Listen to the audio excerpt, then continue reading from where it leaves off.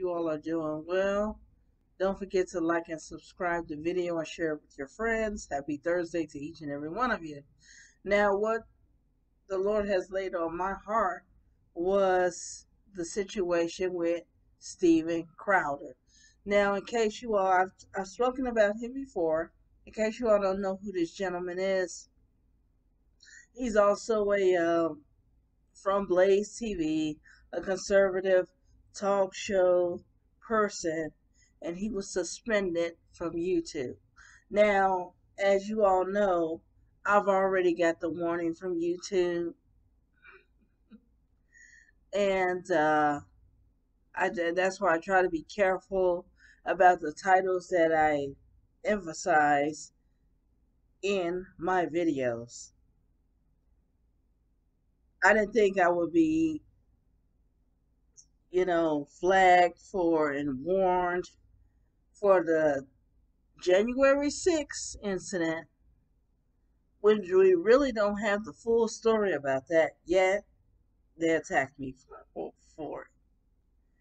But it is what it is. And not only that, the other craziness that's going on, they're trying to discriminate against this reverse racism with white people in the education system, trying to eliminate white people and, firing them first and crap like that. And you know what? Don't get me wrong. I'm not saying that it doesn't exist, and there aren't people that will dislike someone based on melanated content, as Charlie Kirk would say. But it goes the other way around as well. It's just like not me being a victim. It just is what it is. Uh, but I couldn't prove it. And I experienced this, and this was all about affirmative action. And honestly, white women are number one to advance in this. Am I jealous of white women? Absolutely not. 15 years of teaching, I learned more from white people to advance my career than any person of color. There were a few Asians that I learned from as well, but compared to the black and brown nonsense, blacks and Mexicans and all that, I didn't learn a lot with them. They just wanted to talk about victimization, and when I tried to, there's one example about this. See, I really didn't want to do a video, but I'm digressing all over the place. I really didn't want to do a video and waste my time on this woke nonsense about eliminating white people in the education system, because believe it or not, 83% of educators in our public school system are white women. Let's just keep it real. Let's get real. Let's just keep it real. I'm just saying that. I mean, I don't have anything against a lot of my subscribers, and there's one that I love very much from South Carolina. I'm not going to expose her name, but I love her very much as my dear sister. A lot of white women are my dear sisters in Christ. I love them very much. However, we still live in a fallen world where we have to go through this nonsense. The wokeness of firing them and eliminating them is not the answer, because you know what's gonna happen. The education system is gonna go down tremendously again. And I do admit, I just like I prefer male bosses over female. I'm just being honest with you. And I'm not the only woman that thinks this way.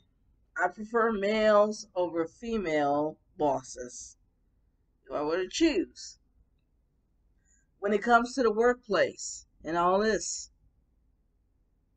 based on my experience, after over, um, let's say, nearly 20 years of experience in the education system, and it wasn't even public school, I learned more from my white counterparts than people of color. Again, unless they were Asian.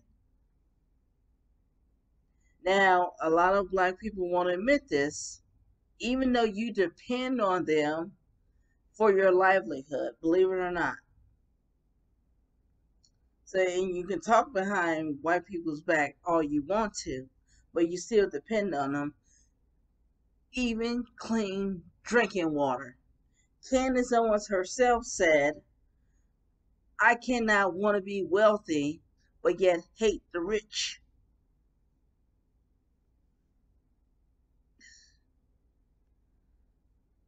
So how can you despise a group of people where you're depending your resources on? Again, something as simple as clean water.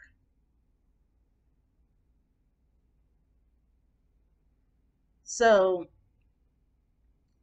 my point, I digressed it a lot. But the point that Steven Crowder, I don't follow him tremendously. I'm not a big fan of Blaze TV. I'm really not. I just, click on a YouTube video and just watch it and all that. But to suspend this guy because you disagree with what he said, is a problem. And that's why I always give you guys my backup channel in Rumble, because this is how I started, really. And God bless you people that got me over 2,000 subscribers within weeks. But I say one wrong thing, like the January 6th thing, because I'm on a warning. I was already banned from YouTube before, but with this new account, I have a warning. And they told me two suspensions, like two additional strikes. It's like my favorite sport, baseball. 3 strikes, you're out. Okay, I'm out. I'm just gonna create another YouTube channel. That's why I'm discreet about how I entitle, my videos. So it's unfortunate what happened to this fella.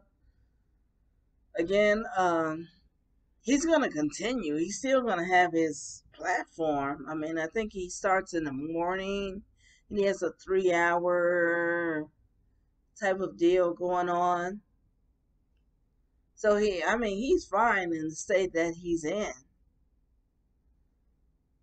But if they suspend him again, he's just gonna create another. He's just gonna create another channel.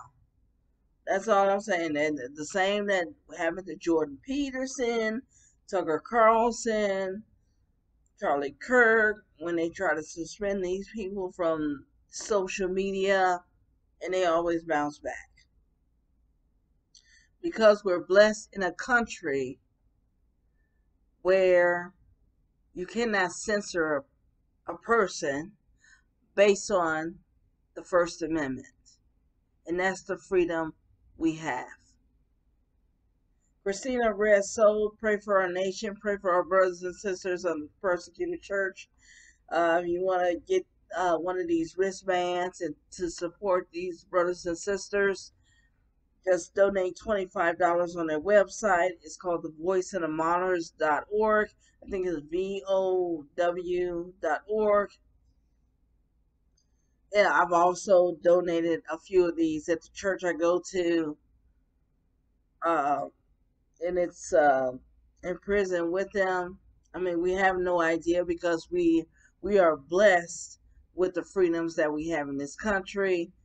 Not saying that the Lord won't use persecution in this country to separate the wheats and the tares. All right? So I'm just saying, I'm just putting that out there. Okay? Thanks for listening. I'll talk to you super soon.